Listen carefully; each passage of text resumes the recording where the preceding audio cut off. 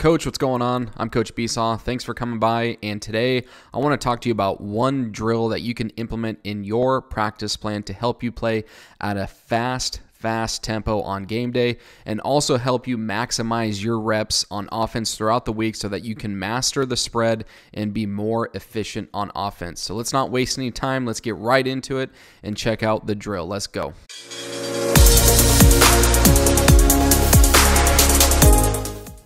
All right, Coach, this drill here is going to be our inside run drill. And so we've got our quarterbacks, our running backs, and our offensive line at this drill, and receivers are off doing their thing during individual.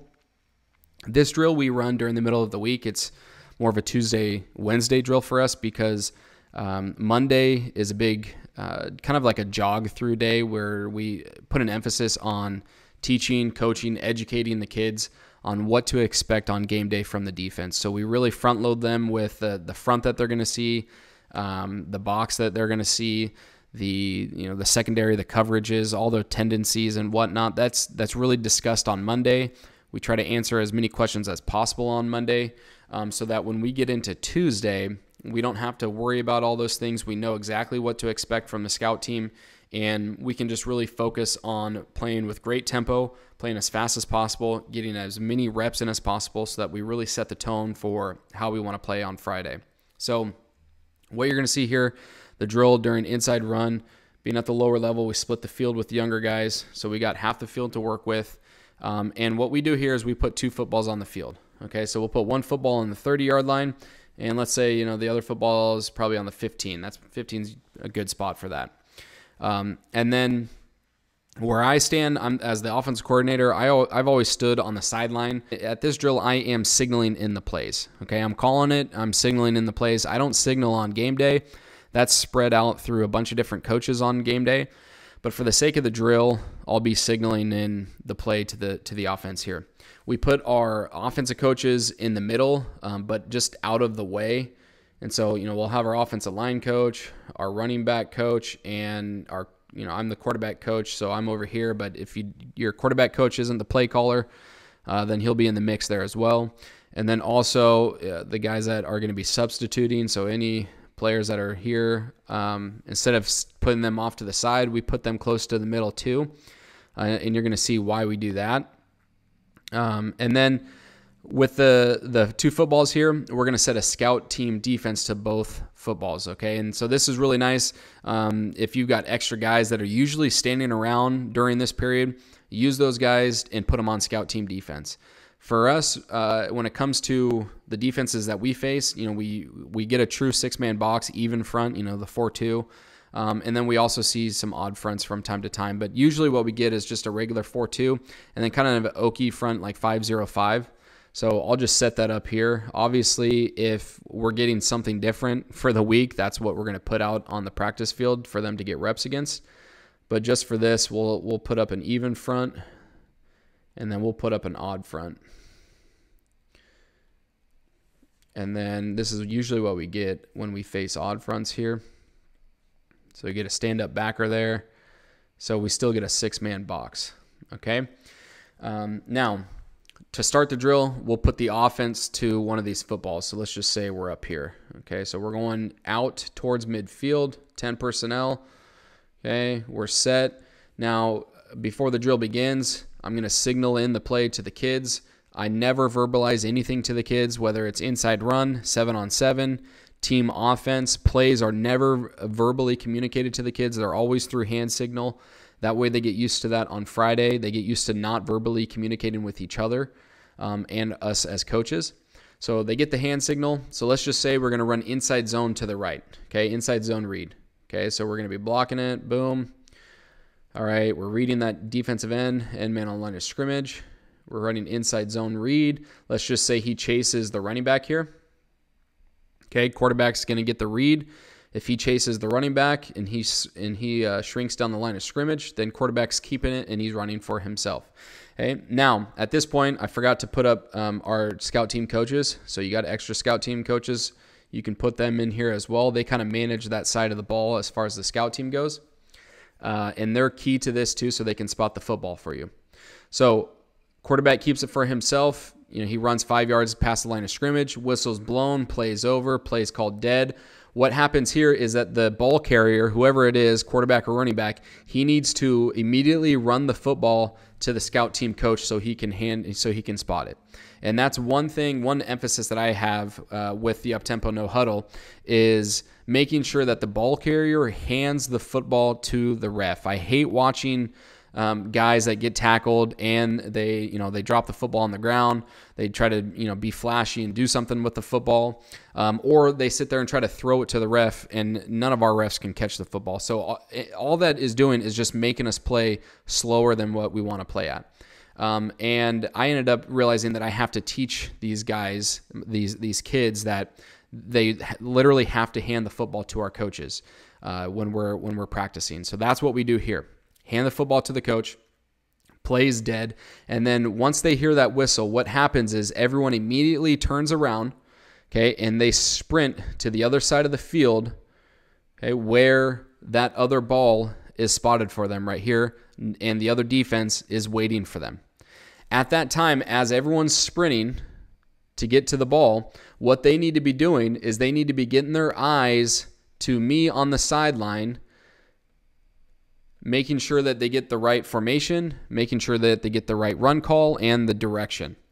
And so for me, it's really easy to tell, who's doing that, who's paying attention, because if it's clicking and they are disciplined in picking up the signal in between plays, then they're going to be able to run to the other ball, and they're going to be able to get set right away, and they're going to be able to run what's called, right? We're going to make our calls, but we're going to be quick, and we want to snap the football up as fast as possible, okay?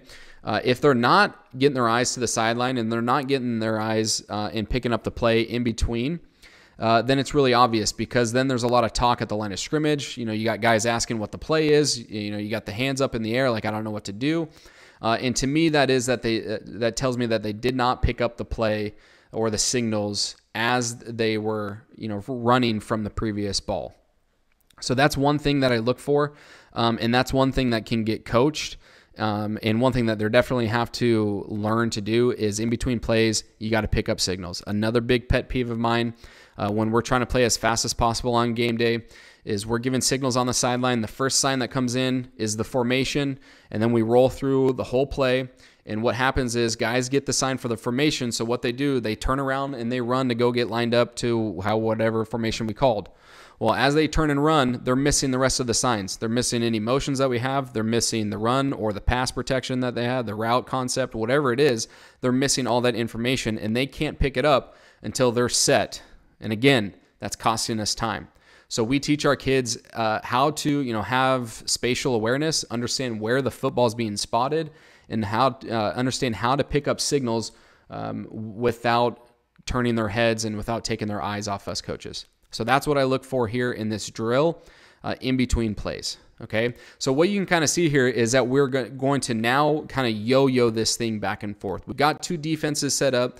Our one offense is in the middle, and we're going to be repping this thing back and forth as we yo-yo between the two defenses. And again, we're trying to play as fast as possible and get as many reps in. So this isn't a huge coaching period for us. We're never going to stop this drill, whether it's, footwork that needs to be coached up with the line or the mesh point between the backs. We're coaching on the fly, and we have to get used to that, and we have gotten used to that. Now, the best way for us to coach on the fly is by putting our offensive coaches in the middle of the drill. So, if the right tackle is really struggling with a certain run scheme that we're trying to get accomplished, then we need to take that right tackle off the field, right? We'll take him off and we'll put his sub in, and we'll let him get those reps as they yo-yo back and forth as our coach addresses that one individual player. And once that individual player gets coached up, then we'll send him back on the field and we'll make that exchange, kind of like what you see in hockey with the exchange on the ice, right? There's constantly guys coming in and out, and the play never stops moving, right? The game continues to go on, and that's what we want out of this drill here. So we never want to stop the drill and kill our tempo. So we never are going to stop and coach up and kind of just waste time, in my opinion. So we always want to coach on the fly. And that's why we put our backups here or any substitutes that we have on offense towards the middle of the field in the middle of the drill. That way they can sub right in and right out really quickly if we need it.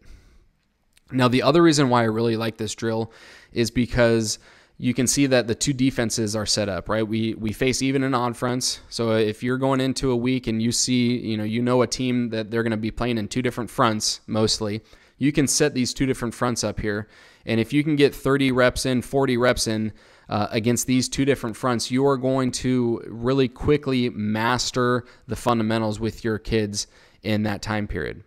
Okay, because again, for us, we don't do a whole lot of different things. We do a few things, and we try to be really good at those few things. So they're getting reps at just a few different things that we do over and over and over again against a defense that they're going to see on Friday. So here, you're working and you're focusing on playing at a really fast tempo, but you're also able to maximize your reps because you're going to get more reps in this time period than you would probably in one full day of practice if you weren't running up tempo, no huddle, if you weren't playing at this type of pace. So that's another reason why I really like this drill.